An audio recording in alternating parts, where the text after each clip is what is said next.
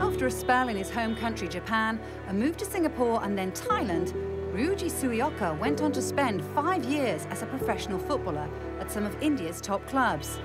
And it was in India that an idea came to Sueoka, a way to give back to those less fortunate.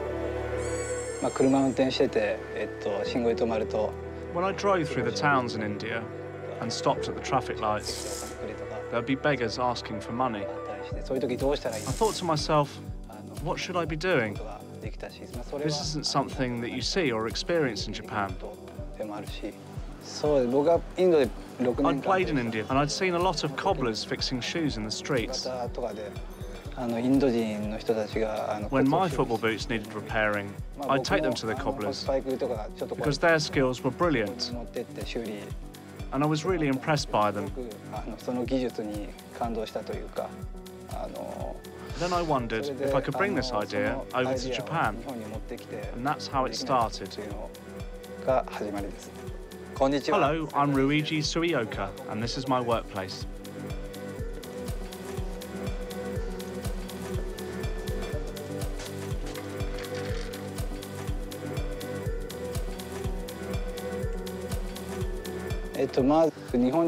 First of all, when I came back to Japan, I went to cobbling school, where you learn about how to repair shoes.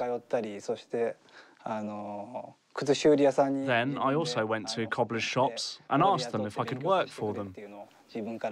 And that's where I finally mastered the techniques after a couple of months.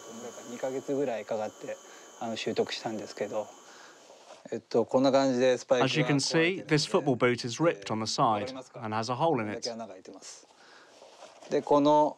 So, in order to fix this, I'll put a piece of leather over the hole.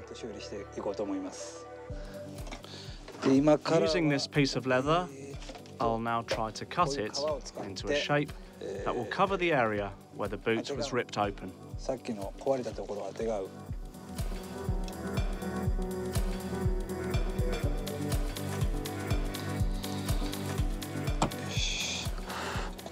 And now I'll hang it and wait for it to dry. Now we can have a bit of a break. There are a lot of old broken football boots in Japan. So I'm repairing them to send over to those children in India or those from poorer backgrounds who can't afford to buy new football boots. This is the shop where I put the finishing touches on my work. This is the boot that I'll be repairing, and it's now the final process, where I'll be sewing it up to finish it. Sueoka has another project to become a successful coach, and he recently started working with J-League Division 2 club, Ehime FC. We haven't had a World Cup champion from Asia yet.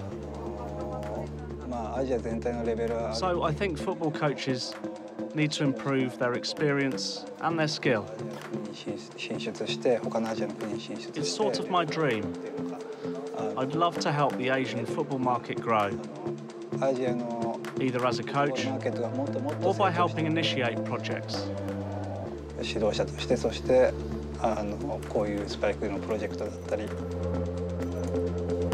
Now it's all done, I just hope somebody will wear it.